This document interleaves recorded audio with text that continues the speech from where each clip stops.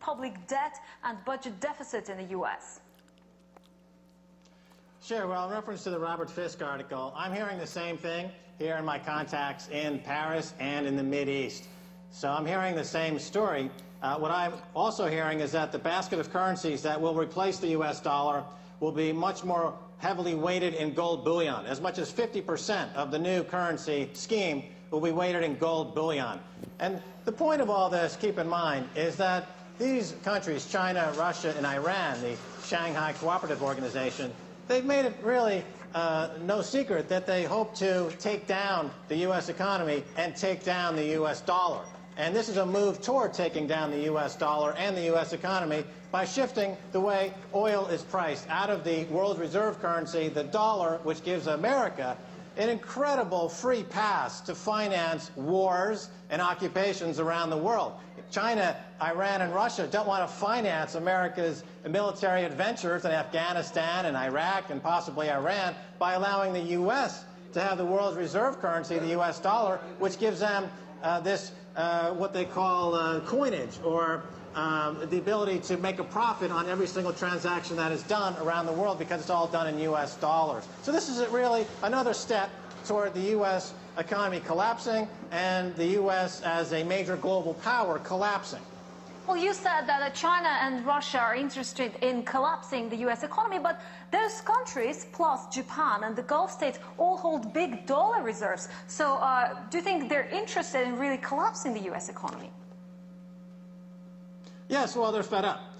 First of all, that's why you see the gold price moving up right now. It's hitting new all-time historic highs as a way to hedge against the dollar collapse. They're trying to do it in a way that's slower rather than fast. This is a done deal. It's baked into the cake. The U.S. dollar will no longer be the world reserve currency, certainly by 2018, but I have a feeling, based on what I'm hearing and the information that I have just learned in the last 2 hours, that this time schedule that Robert Fisk is portraying, 2018, things are going to be happening a lot faster. Well, which currencies do you think then could replace the dollar?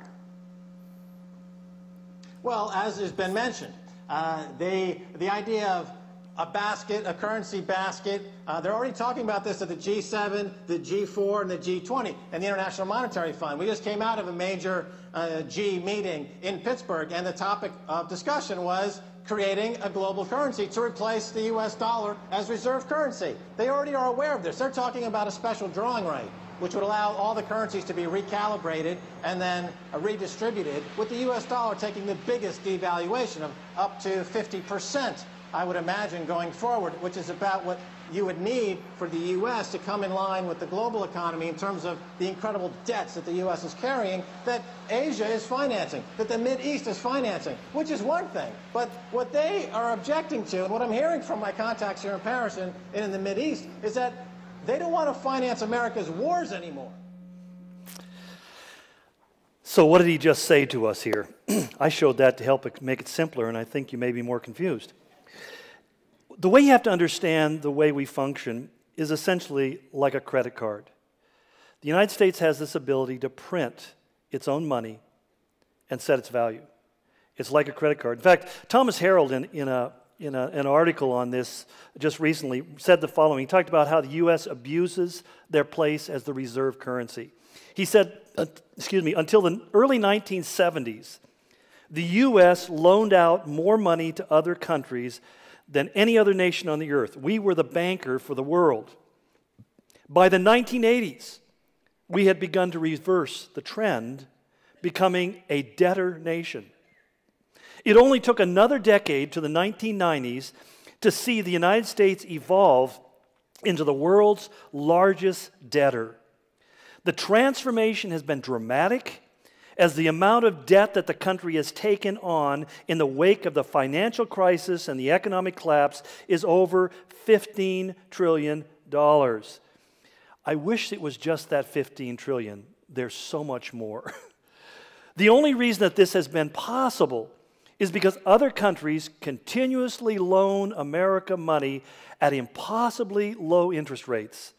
This is not only the way that the country abuses the status of owning the reserve currency, the United States has also printed money electronically since 2007 in increasing larger amounts. What do they mean by printing it electronically?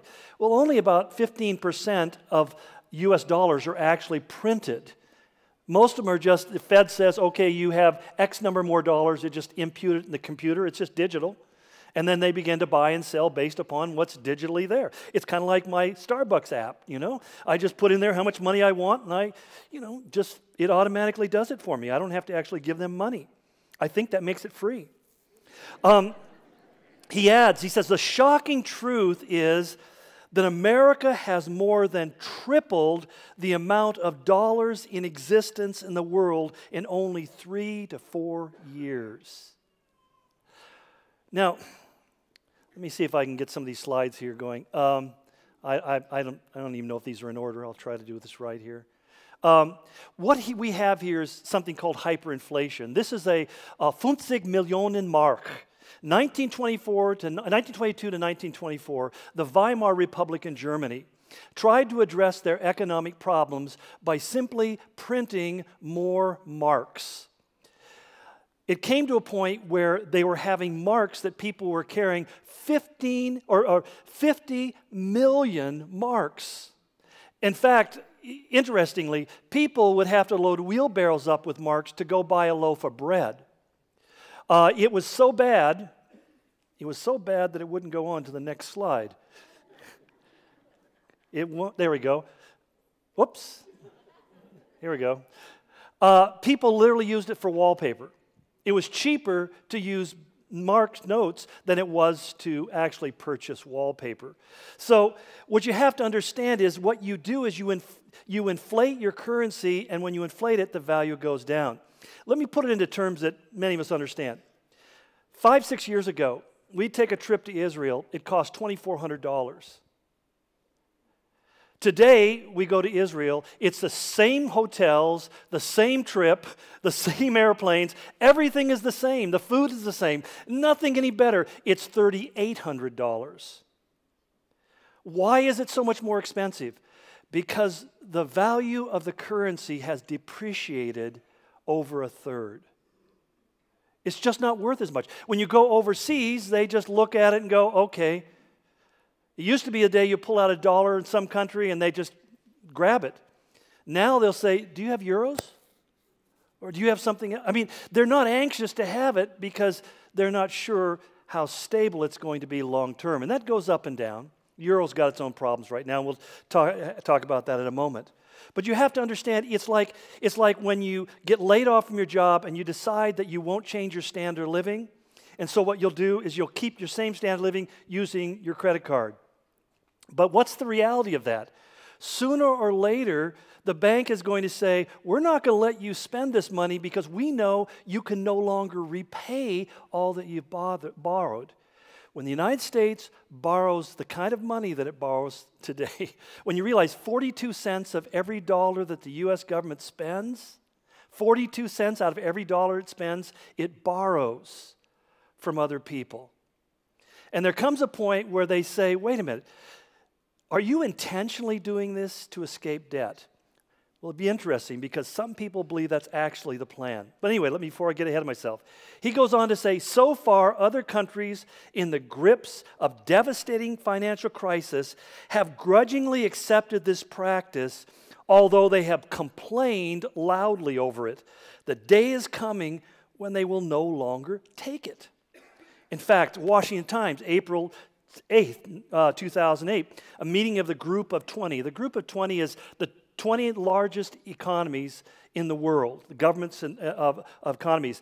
It says, basically, the article says in the Washington Times that they gave the finance ministers and central bank governors from over 20 economies gave a nod to the idea of a single currency last week, and other countries such as China are pushing it because they no longer trust the United States to restrain itself from printing too much cash and debasing the dollar, which is basically one quick way out of debt.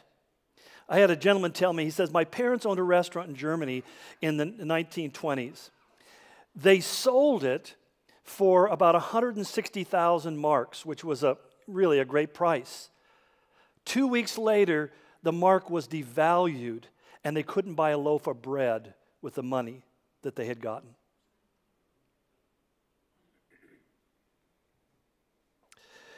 Treasury Secretary Timothy F. Geithner and Austin Goolsbee, members of the Council of Economic Advisors, have refused to rule out a global currency. Such views by top policymakers caused the dollars to drop. Even worse, this shows that the Obama administration supports dramatically greater centralization on a national and international scale.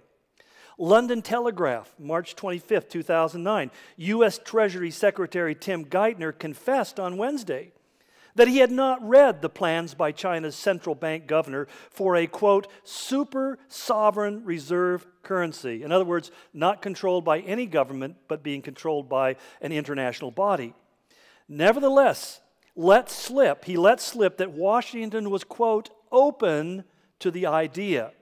Now, what's interesting is the day before, Michelle Bachmann had asked him and Bernanke in front of the Senate, are you planning on going off the dollar for an international reserve currency? And he said, we have absolutely no plans to do that. The next day, he's telling the Board of Bank Governors that we all know that obviously this is where it's going to go.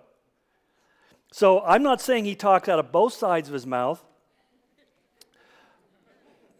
I think it comes out of other orifices. But basically,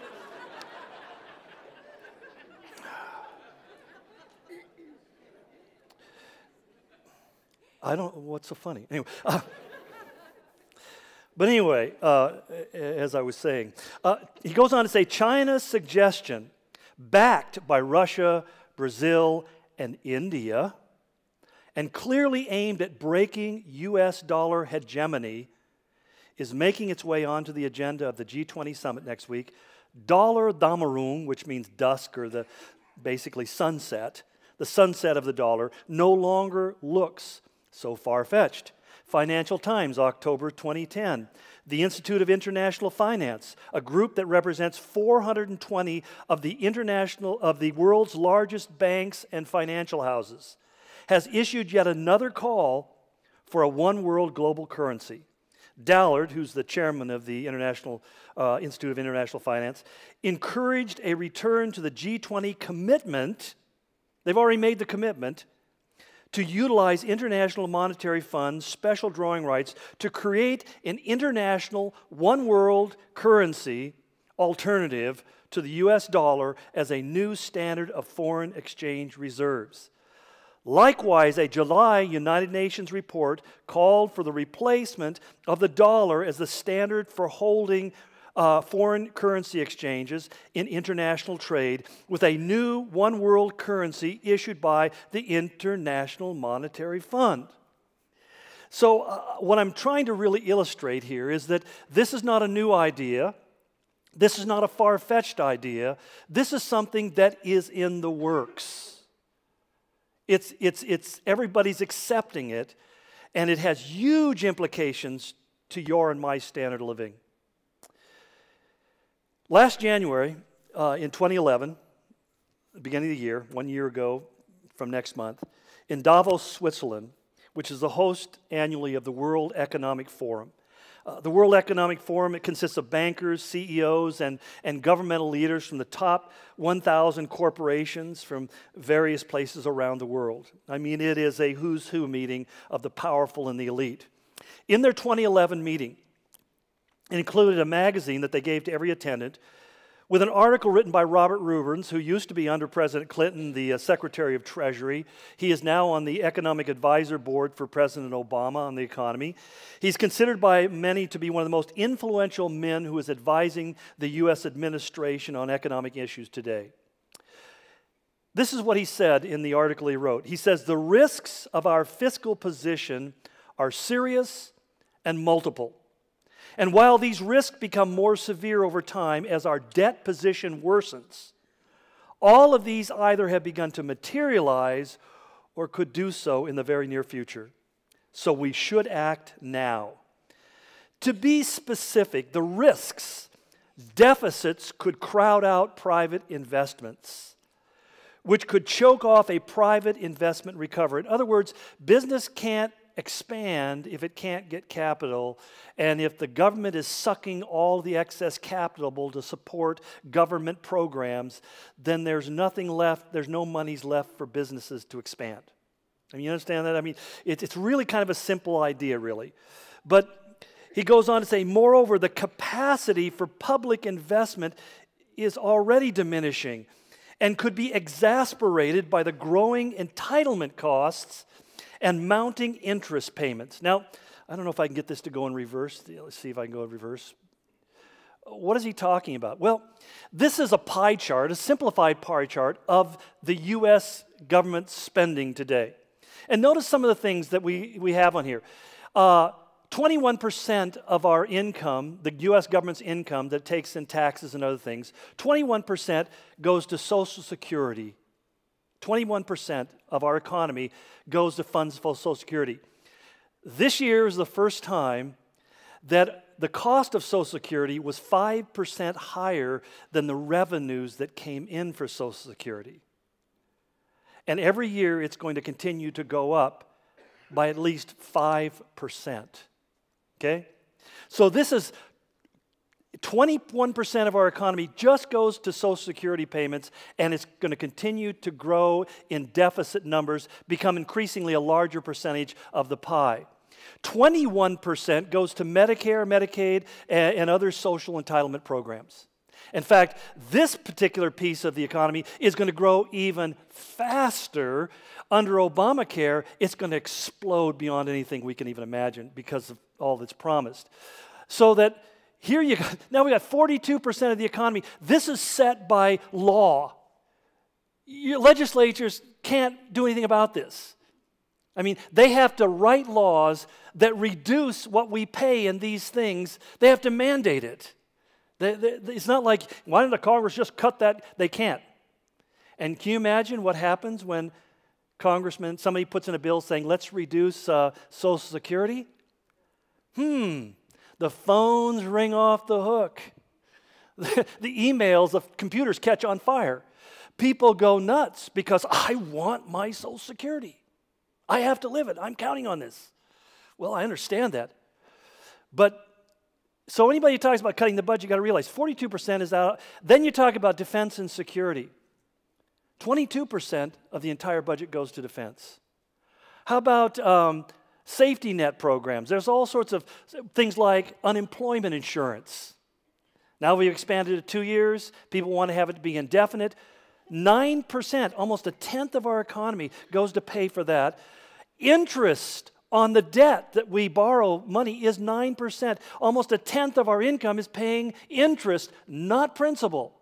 Just the interest. You see, we're not paying down the debt, we're just paying the interest payments, interest only. Remember on your credit card, if you pay the minimum payment, what happens?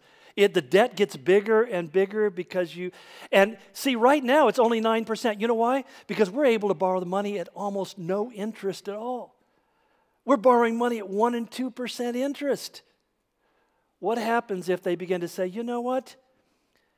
You're not really a good credit risk. I don't know how many of you people even noticed when Standard & Poor's said, well, we're going to take away the A+, the AAA plus rating in the United States, and we're just going to make them AA and say, oh, it doesn't really make any difference. The problem is, at some point, when everybody starts saying, well, you know, we don't see you as a good credit risk, what happens is you have to pay higher interest. That's the way it works in the banking world, right? Governments are no different than individuals. They just get away with it longer. So basically, if we start having to pay 5% interest, this goes from being 9% to being 15%. The pie doesn't get bigger, it gets smaller. How much discretionary income is there that Congress can cut? Right here, 18%. So when you say to your congressman, I want you to see to cut the interest or cut the debt and cut all this stuff, they can only have 8%, 18%, and they fight like cats and dogs over that 18%. 82% of the budget is non-discretionary. Coming soon, there's going to be 77 million baby boomers retiring. And the obligation for Social Security is going to go to 70 $4 billion per year for just this added increase in costs. It just keeps on going up and keeps on going up and keeps on going up, so that the long-range forecast for Medicaid and Social Security is something like $45 trillion. Our entire net worth in the U.S. is $15 trillion. So the obligation, and that's what never gets talked about, what are we obligated to pay with all the promises to you and me who are in that age group? The obligation basically is 3 times the entire net worth of the country. And this is the problem we have, because Congress is arguing over cutting the budget. The Republicans want to cut it by 1.62%, which is basically equivalent to how much foreign aid we give every year. The Democrats want to cut it by 0.28%. 0.2% is all, and they're arguing like cats and dogs. Why am I not hopeful? Well, the article goes on to say, well, let me see, I think I've got another one here that may relate. Here's basically, it gives you another perspective. This pie represents the income.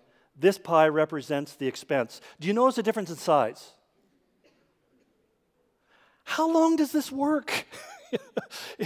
Bottom line is that if you're only bringing in this much money and you're spending this much, at some point, the bottom has to fall out. Well, anyway, Rubens goes on to write to the economic leaders of the world. Most dangerously, he says, there is a risk of disruption to our bond and currency markets from fear of much higher interest rates due to future imbalances, or from fear of inflation because of its efforts to monetize our debt. In other words, because we're printing so much extra money, when we try to go into the world market and sell our debt,